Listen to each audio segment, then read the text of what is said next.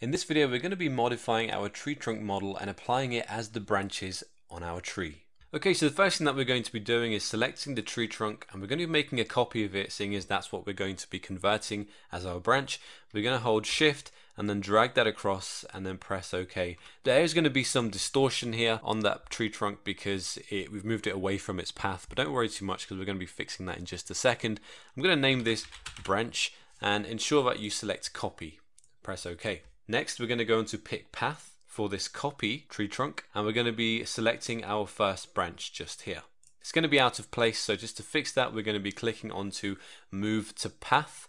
So that's now in the correct position, and we just need to adjust the stretch because as you can see, it's slightly too short. So we're just going to stretch that out so it's long enough, maybe a little bit longer, like so.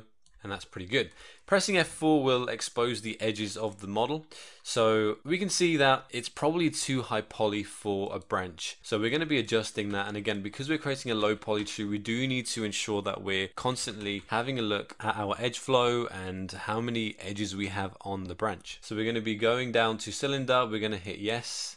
And then we're going to click onto our sides and start reducing them until we're happy with a set number. Now, for me, around about 10 is going to be okay. I think we can get away with that. Next, what we're going to be doing is just having a tweak of the height segments as well, because how many height segments do we actually need? If we keep reducing these down further and further and further, let's just go up until we're happy with the overall look. Now, this is the lowest and the thickest branch that we have. So we actually want to have probably more height segments on this branch than we will with any other branch, because we want to make sure that this one looks as realistic as possible. So 15, I think 16 was the original value, so probably leave it at that for now. Now, going through this process and adjusting the segments and the sides will break the unwrap for this branch, but that's not really a big issue because it's a very quick process, quick and easy to fix. So to fix that, we're going to be going into our unwrap modifier, clicking on this icon to show the end result, and we're going to be going down to our open UV editor and repeating the same process that we used on the main tree trunk. So I'm going to be doing this process for the branch. If you want a recap on the unwrapping process, then please take another look at video 3 in module 1. So going into our front view, one thing that I didn't mention just a few moments ago was within the cylinder. If you go back into cylinder, don't worry, this won't break the unwrap again. The radius is really important because that controls how thick this branch is and how thin it is. So I'm going to be making this slightly thicker, but not too thick, otherwise it's going to look a little bit odd. So around about there, I'm going to be going back up onto the top of my stack, going into the create tab, and if I go into the perspective view by pressing P, I want to make sure that this branch is actually overlapping the tree trunk. Now it could be that I set the radius too wide for the cylinder, so I'm going to reduce that down slightly just until it overlaps. So you can see there it's cutting through. Likewise on the other side, it's doing exactly the same thing. So even if you have to make them slightly thinner than they would be, that's okay, because what you're looking for is for that branch to be flowing out of the tree rather than it sticking out at the base. So that's the first branch completed. It's lower poly than the tree trunk. It's looking good. The textures look good as well. So what we need to do now is we need to repeat the same process on the other lower branches, and as we get to the top, we're going to be creating an even lower poly branch in the same way we just did. We're going to be reducing the sides, reducing the height segments, and continuing the process. So I'm just going to be doing this process. Once I'm complete, I'll show you the end result.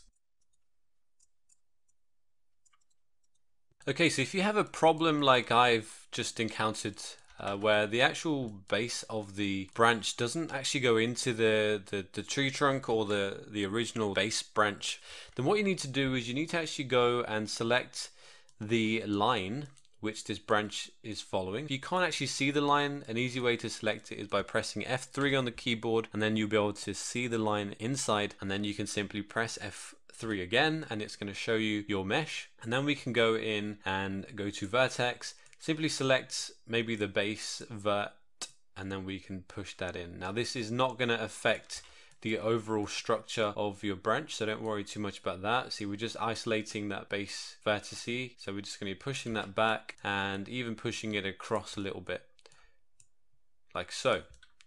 Okay, so that's an easy fix, and it shouldn't break anything within the branch model. Okay, so I've completed the process of adding all the lower branches up to about halfway up the tree. Now what I'm going to be doing is I'm going to be converting a branch and make it even lower poly, because at the top of the tree you're not really going to see them. Okay, so I have this branch just here.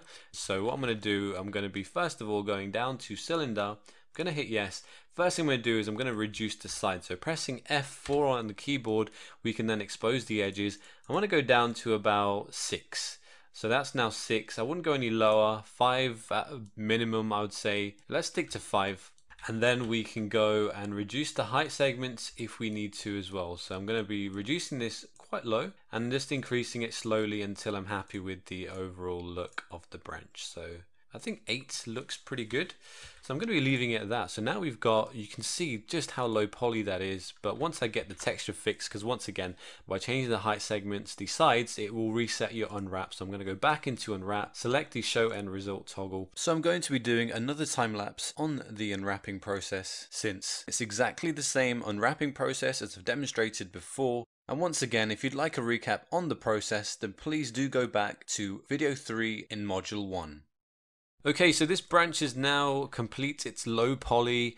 The textures look good as well, so there's no issue there. And I'm going to be continuing and making copies of this and applying it to all the other paths that I've defined for the higher branches. Okay, so I believe that that is actually done. I've added all of the branches to the lines that I drew out. I'm just going to be moving this reference image out of the way for a moment and having a little look at the tree now. We can press F9 to do a very quick render just to see how it's looking. As you can see, that's looking very tree-like. So as a quick summary of all the skills that we've used, we've created our diffuse, specular and normal map, as well as applying it to our tree trunk. We then created lines for our branches and then duplicated our tree trunk, modified it and applied it to those paths that we drew out for the branches. And in the next video, we'll be looking at creating and applying the foliage for our tree.